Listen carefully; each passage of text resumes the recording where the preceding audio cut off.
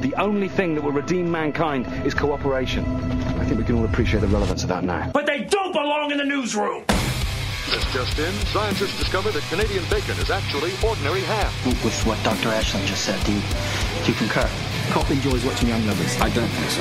Local Bobby gives thumbs up to teen suicide. That's just grossly inappropriate. This made a lot of people very angry and has been widely regarded as a bad move. Don't conquer it, Mary. Don't encourage it. That is quite a horde. Miserable bloody Romans, no sense of humour. Or just like having bacon. Tastes good. All right, welcome to the Hollywood Thumb. My name is Daniel King. This is Dave. The Hollywood Thumb is a movie news podcast brought to you by the other podcast. It's just two movies. Short form news segment of the show that we kind of already do, just a little more current. Yeah, I feel like it's a good segment. Gonna give the people who listen to the just two movies more of what they love, movies. Yeah, well, the big idea with this is we record the show some parts of the year literally a month in advance. So it's hard to talk about current things, even though we do the like what you watching segment on the main podcast. But I've long have kind of wanted to do something that's a little more current and relevant. So we're recording this on a Friday night. The show comes out on Sunday or Monday. So yeah, it should be mostly current news. And I guess let's go ahead and kick off into it. Jump right in. Let's see what's going on in the world of news. Warner Brothers purchased Discovery, the Discovery Channel. This is not new news. It's new to me. It's new to you, but it's not necessarily breaking. But Warner Brothers Warner Brothers Discovery plans to launch a unified streaming service at some point. So Warner Brothers also owns HBO, but for now all the platforms are going to be separate. So how you feeling about that? HBO, Warner Brothers, and Discovery all just kind of... Does Warner Brothers already have their own? I imagine so. I mean, I knew Discovery had their Discovery Plus and HBO. Yeah, we actually have Discovery Plus. At least watch that shit all the time. There's cool stuff on there. Yeah, I think going unified, I feel like HBO is already one of the top tier streaming services. HBO's got some really cool shows. When they got acquired by Warner Brothers, it was cool because they had a couple of like brand new release movies that just came out on HBO, right. And I could watch them. Like, I was excited to see Mortal Kombat. Well, man, it wasn't good. I was excited to watch Godzilla vs. Kong. Right, I quite enjoyed that. The new Batman was also on The Batman. Yeah, The Batman. It was on there. I got to watch that fresh too. And other than that, I'm struggling to think of any like movie releases that I was like, fuck yeah. I think that might have been it. Yeah, so that stuff's all going to be melded into one streaming service at some point. I'm assuming like not dissimilar from the way Amazon Prime works now, where you can add channels to it sort of thing. Well, Hulu does that as well, I imagine. And just your account will have like an HBO tab or whatever. Yeah, I don't know. I wonder which one has the biggest library out of those. Like between not HBO. There's like I get on HBO to look all the time because I'm like I'm looking for a new release movie, but there just haven't been many on there. At least not ones that I care about. Yeah. So I get on there and I look frequently, and I'm like, this is the same shit, and also not very much. Shit. Yeah. HBO's I think it's more widely known for some of its series. For sure. Yeah. So that's what's shaking over there at for the good folks at Warner Brothers and Discovery. Speaking of Warner Brothers and Discovery, the Batgirl movie was canceled at Warner Brothers and Discovery, shocking to people who worked on the film. Not like I was particularly looking forward to it, but I'm sure that the bat heads out there are very disappointed. Yeah, I didn't hear anything of it up until it got canceled. I'm like, oh crap, they're making a Batgirl movie? Yeah, I remember the buzz about them like starting to film it, but I hadn't seen anything from it. And I mean, I still haven't, apart from one still. Yeah, I remember hearing about the Batwoman TV show. Oh, yeah. Yeah, with Rocky Rose or Rosie Rose? Ruby Rose. Ruby Rose, there it is. Yeah, but then I think she dropped out after the first season. Neither of us even Googled it. I promise you, neither of us Googled it. Yeah, that's one of my girlfriend's lady crushes, Ruby Rose. Yeah. Oh, yeah? Well, yeah, it's a solid one to have. She's good looking gal. But them canceling this movie is the part about it that's particularly unusual is because it's already way ahead of schedule and in post-production. So they're like doing the special. They're done shooting it. Did anything come out to say why? No, because what could be a reason? There was a bit where one of the new guys he defended it, but let's see here. I've actually got this a little further down in my notes. No, I don't. I think I just read it and didn't write it down. Yeah, because but essentially, this is like a corporate house cleaning. So the whoever is the head of that stuff was recently replaced. And he's like, look, this doesn't fit in the scheme of what we're doing. Everybody in the film industry is laughing at us, and he's not far off the mark. Yeah. Warner Brothers has, I think, had a reputation of being one of the more difficult studios to work with. The creative people want to make the thing that they want to make, and you should let them do that because they're creative people. Yeah, and that's what makes the better. That's what makes the better product. Yeah, the better piece of medium. Yeah, very, very seldom. Unless the creator's just bad, but I mean, then you shouldn't have funded it. It was your project. You know? Maybe they sold you on it and then didn't really have any idea what they were doing. I don't know. Do your homework, I guess. But so anyway, whoever is they're in the middle of all these different comic book productions, and this guy is like, nope, we're clean slating it. Everything's getting shelved. All this stuff. I was surprised they didn't shelve The Flash with all the stuff that was coming out with that lead actor. I think they've Ezra done Miller. so. I think that's one where they're just in too deep. They just have Like, to try to it's recoup not even- something. it's That's not- the only thing I could think of. It's not even financially viable as like a studio, tax probably. write-off Yeah. at this point. You can't do anything with it because it's just too much money. I do wish I had that information in front of me. Honestly, in reference to the Batgirl thing, like upon reading that it had been canceled, I'll be honest with you, I was more excited to see that than Aquaman 2, which I'm sure will be fine, but I just as far as I feel like when I go see Aquaman 2, I already know what I'm getting. He's just gonna fight a dark smoky thing at some point. That, but maybe I don't. Aquaman's going to space. Space Aquaman. You know, those space whales. Amazing. I love a space whale. What do you think about this, Dave? Chris Pratt's Garfield gets a release date in February of 2024. Ooh, 2024? You care about that? Chris Pratt being Garfield, hating lasagna, or loving lasagna, hating Mondays. Yeah, I've always been a fan of Garfield. Yeah. I feel like... do you know when Garfield came out? Is that just a generational thing that they just redo every couple years? The comic strip? Yeah, like how old is Garfield? 70s, I would think. I would have to guess. Yeah, I just feel like that's one of the generational cartoons that just they redo every couple years or every decade. He'll be 40 years old. Debut was June 19th, 1978. Ooh. Yeah, you're right. In the 70s. Fucking Garfield, man. Big fat cat. Loves lasagna.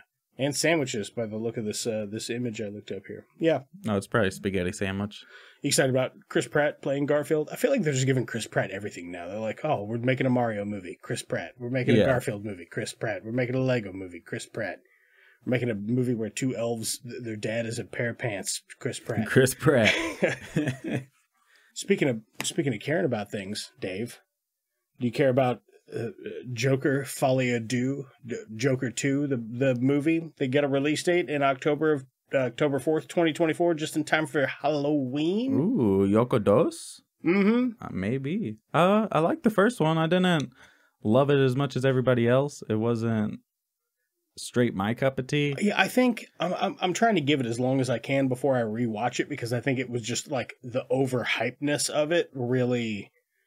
I went in on a sour note, even though, because everybody's like, oh, it's fucking amazing, man. Yeah. And it was good. I did like it, but I think it was overhyped for me at the time, and I want to let that. I really enjoy movies that are entertaining while you're watching it. Like, of course, I like movies that are thought-provoking and things like that. Oh, but this movie, it just seemed like people loved it for the last couple minutes. Like, I didn't find that it was super entertaining the entire time. You talking about Joker? Yeah. The first Joker, how it ended, I feel like that's why people loved it. I liked the first 75% of it. And I like the end, too. I like it was fine. But if I go back and I think about it, the parts of him like having a mental breakdown and all his all that shit. That's the part that I really, really enjoyed. But evidently Lady Gaga is going to be in it. It's the same director as A Star Is Born, which I've not seen. Okay. But Lady Gaga is going to be... Bradley Cooper. Yeah, exactly, film. that one. But Lady Gaga is going to be Harley Quinn. Who guessed? Ooh. Who would guess? Who would guess she would play that character besides everybody, Dave? I wouldn't have guessed unless I knew it was that director. Thought she was going to be Schmarley Spin. Well, if you said she was cast in the movie, right. I would have guessed that would have been the character. But as far as her, if you would have said Harley Quinn's going to be in the new Joker, who is cast, I definitely wouldn't have said her. Yeah, I don't know if I've seen her act. Has she only acted in A Star Is Born? No, she's in House of Gucci, and she's quite good in that. Okay. A movie which I didn't care for. I thought she was pretty good in it. But like one thing I keep wondering about this, because they haven't fucking halted production on this, so they've already done all the switching they're gonna do over at Warner Brothers. I think Joker is a Warner Brothers film. But it's not a part of the. Yeah, but they're still proceeding with it, so it makes me wonder if they're gonna try to take anything that is pre-existing in the list of like Shazam, Black Adam, because Black Adam. That's what I was thinking, as if the Batgirl was going to be a part of their universe building, right? And that's why they wiped it. So I'm wondering if they're like any of this stuff that's pre-existing. Are they going to try to fold Joker, the Joker verse or whatever, into that, or is this going to be its own standalone thing?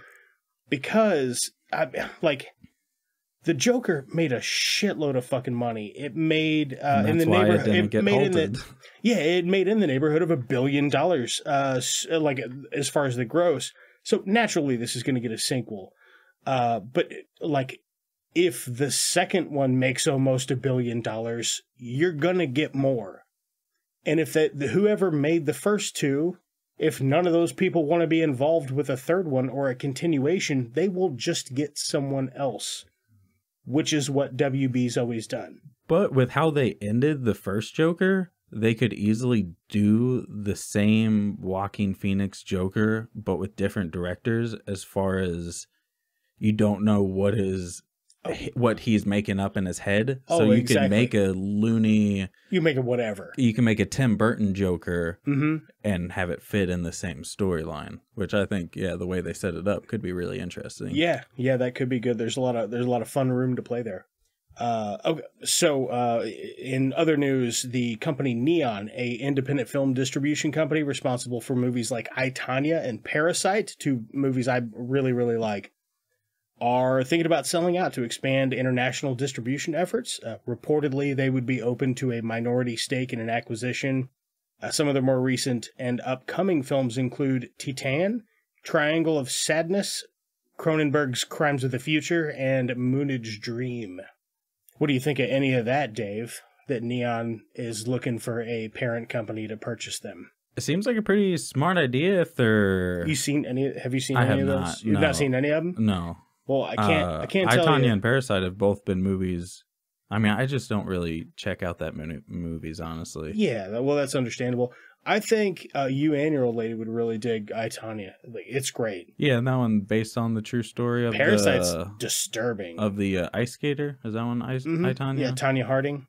Yeah, and since I don't know the story of any of that, that's one that I thought would be interesting. It's good. It's crazy. It's fucking crazy. And the movie is like, man, it's pretty fucking close to what actually went down.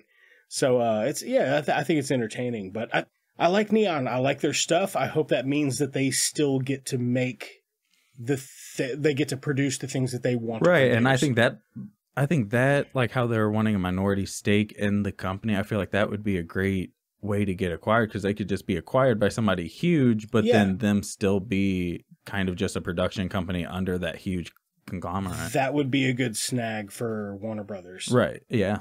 Or Netflix, to be honest. Yeah, Netflix is the first one that came to my mind.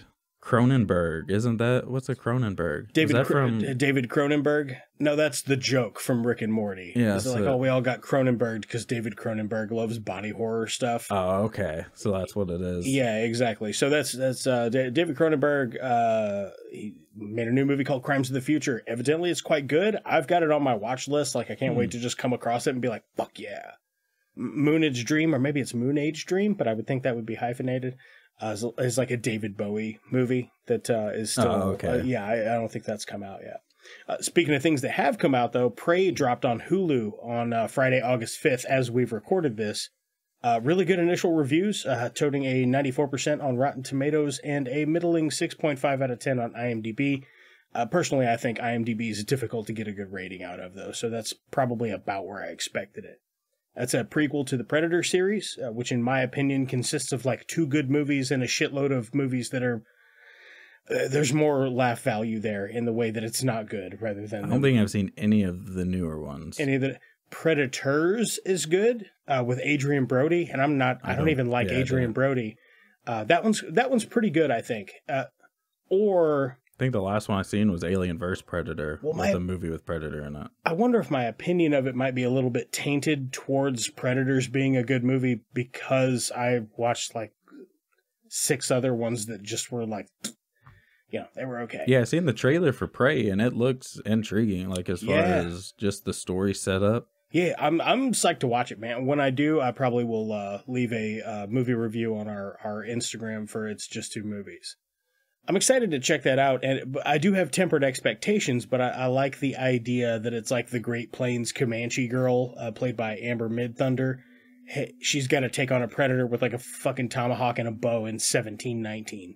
And maybe this interaction is what makes human beings a desirable, air quotes, trophy for the predator species. Like, I think that's a fun idea to play with. Predator through time. There's not been a lot of that. Yeah. I'm also looking forward to see if they can incorporate some good special effects into that, because there have been a couple of Predator movies where I'm like, that's just sloppy. Just sloppy. I feel like a lot of it can be practical though. Well, VFX, good VFX is hard to come by. It's not that it's necessarily hard to do, but it's hard to do well. Yeah, especially in the time frame of what the movie companies want, Exactly. And in reference to VFX, you might have seen some buzz going around the internet that the VFX industry is like, with the announcement of the next Marvel phase. Because evidently Marvel is like very time constrained, just dumping a shitload of work on a company and getting it done by this day. Yeah, but if that's what makes your industry thrive, I mean, you can't hate on a multi-billion-dollar production company. That's exactly right. And I mean, there was some kind of clunky stuff came out recently for She-Hulk, and people were having a little backlash against it or whatever. Tatiana Maslany, who plays She-Hulk attorney at law, defended like the Marvel VFX artist in criticisms.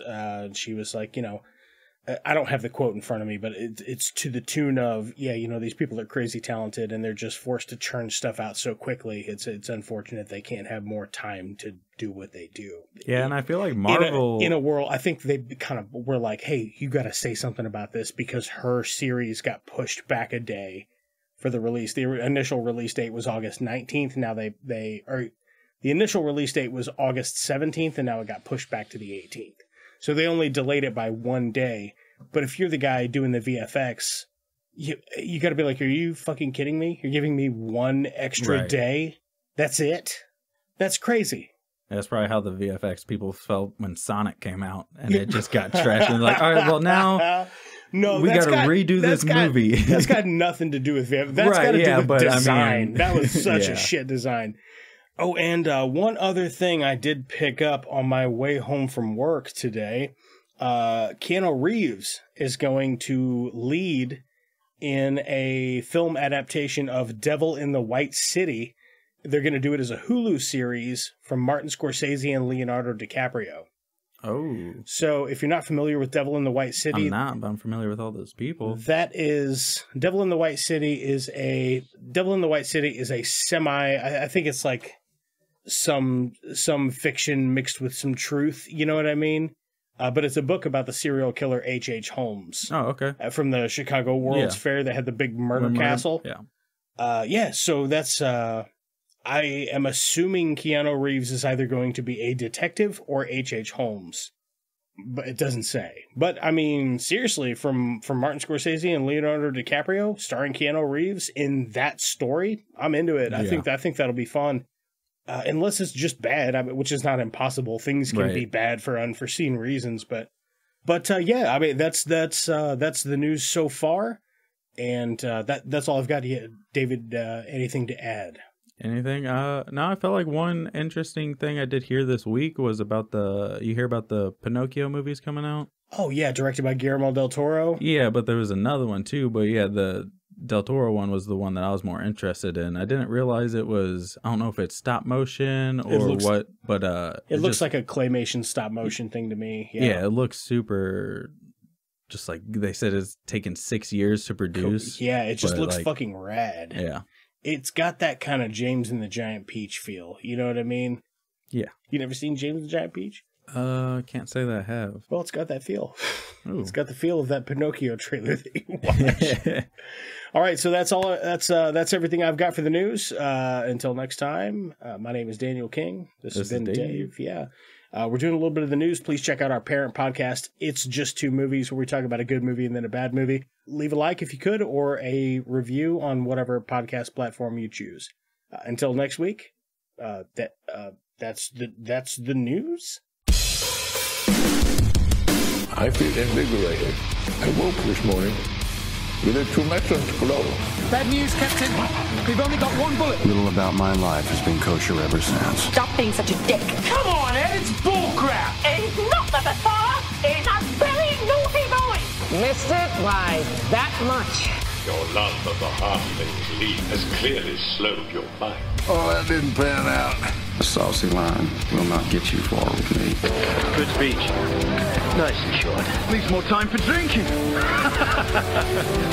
out the ale! He's been thirsty! The Hollywood Thumb is brought to you by It's Just Two Movies and is a production of Blue Cheese and Bacon Studios. Both can be found wherever you get your podcasts.